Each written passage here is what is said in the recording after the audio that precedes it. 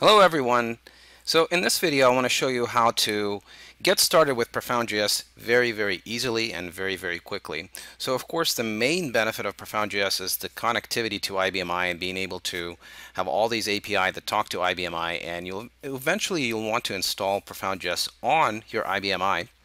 And of course, all of those instructions for doing that are available in our documentation page. You can follow that and you can take a look at that. But the point of this video is that the quickest way to get started is just by installing it on your desktop computer or on your laptop, and you have, as a developer, the ability to play around with it and work with it without having to have it installed on your IBMI just yet. So that's what this video is going to show you. So the first step in this process is to make sure that Node.js is installed on your computer. You do this simply by going to nodejs.org and downloading the installer. This is a very simple process.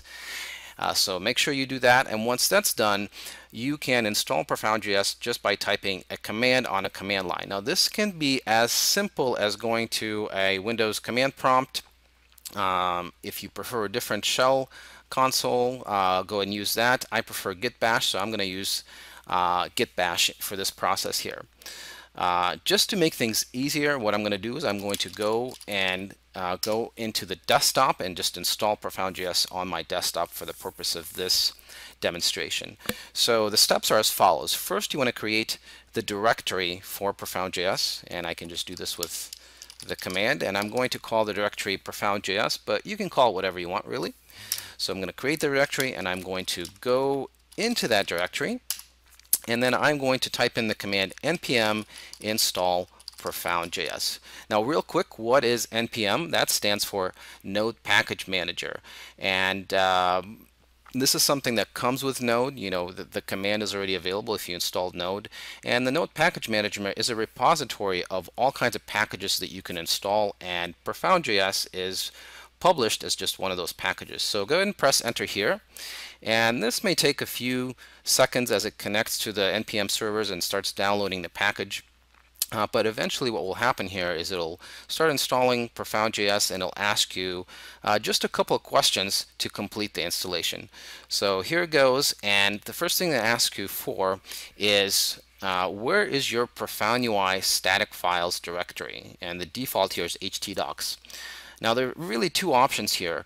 If you are an existing Profound UI user, if you have it installed on your IBMI, simply type in the path, the HTTP path to your IBMI and the port number. So in my case, I have Profound UI installed on Power 8 on port 8080. Now if you don't have that installed, or if you've not used Profound UI in the past, that's not a problem. Then I would just recommend leaving it with the default.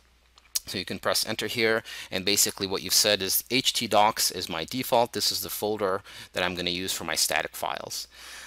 Next, it's going to ask you for the port number. So where do you want to serve Profound.js applications from? The default port number is 8081. You can go ahead and press enter if you want to keep the default, or just type in a different port number.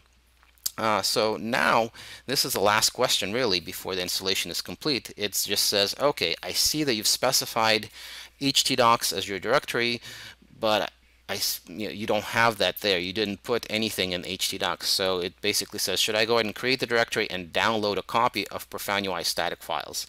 So you can just go ahead and hit enter, and it'll start the download.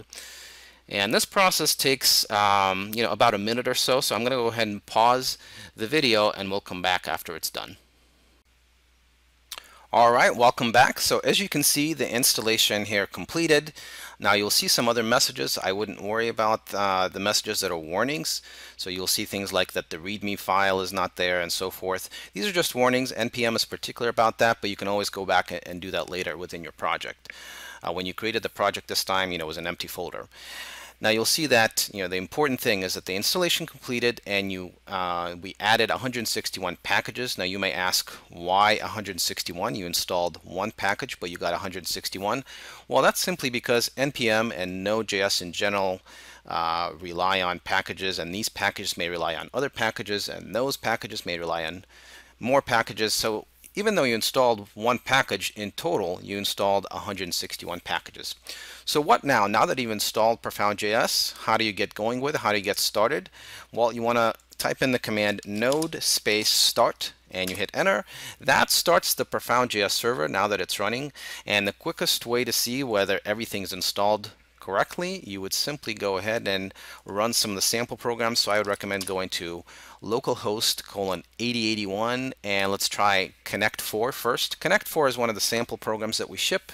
It's a simple 4-in-a-row battle Connect4 type of game, so you can see if you can play that, if it's moving along, if you're able to play the game, then you know that everything is functioning properly. Another thing that you can try is to go to localhost colon 8081 slash node designer, and that should bring up the visual designer. This is where you can build your interface with, so you can play around with that. If this is working okay and there are no glitches, then you know that the installation completed okay. You can even go ahead and open one of the sample programs, or one of the sample screens in this case. So we ship PJS samples, that's our samples directory. So you can open Connect4, for example, and that's what the screen looks like. Now the next thing that I would recommend that you do is you just simply go to your desktop or wherever you install Profound.js and look around and look to see what's over there. The main folder that you're going to be working with is modules. This is where your application modules go, so you can go into it. We already provide a PJS samples directory in there, and you can then go ahead and take a look at some of the files in there, some of the sample code that that ships with it. So here's Connect4. You can take a look at the code and analyze it and debug it and so forth. So there you have it. This is how you get started with Profound.js.